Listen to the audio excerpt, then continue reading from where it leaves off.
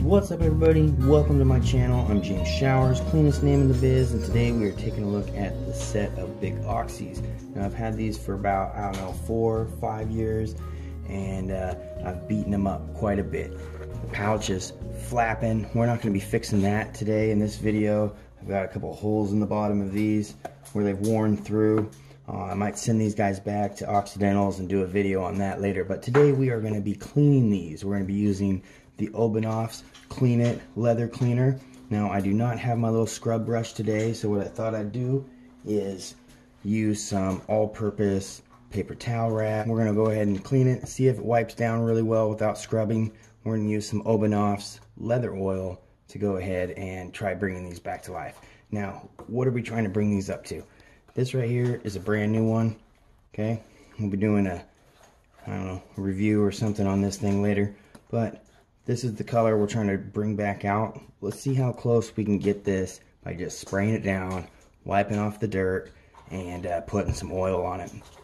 Now, this is the tool pouch, and inside this tool pouch, it's pretty dusty. I've tried to get as much of that dust out as possible, but we're just going to go ahead and clean it up the best we can. We're probably not going to do the best job on the inside of the bags. We'll concentrate on this smooth outer leather.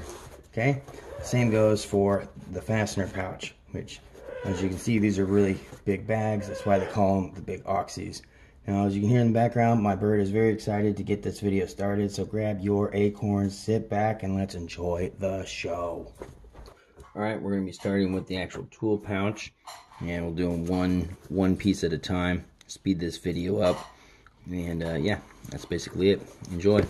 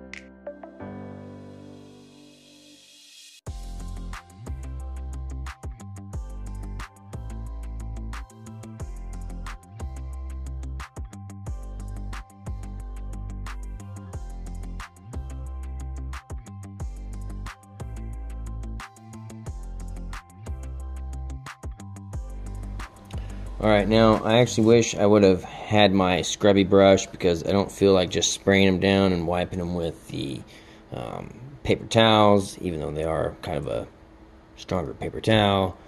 It didn't really clean them very well, as you can see. They're a little bit clean, but not what I'd want. I was hoping maybe we could get some of this scrubbed off and some of these stains taken out, but let's just oil them up the way they are right here, see how they turn out. We're going to go back into speed mode here and jazz these guys up. Like I said, I don't feel like this was a very thorough cleaning, but you know, it is what it is. Let's see how they turn out. Leave your comments, good or bad, in the comments section below.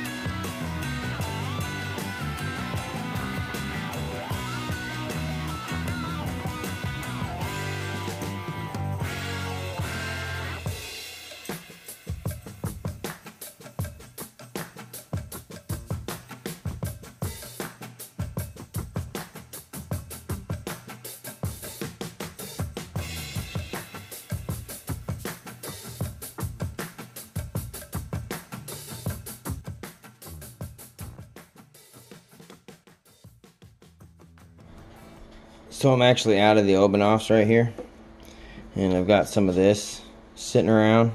I thought I'd go ahead and try it out. Let's do a comparison. This comes in a two-part deal. It's got a cleaner and it has a conditioner, and we've already kind of half cleaned them, you know, but we're gonna go ahead and use this conditioner this time, see how it works.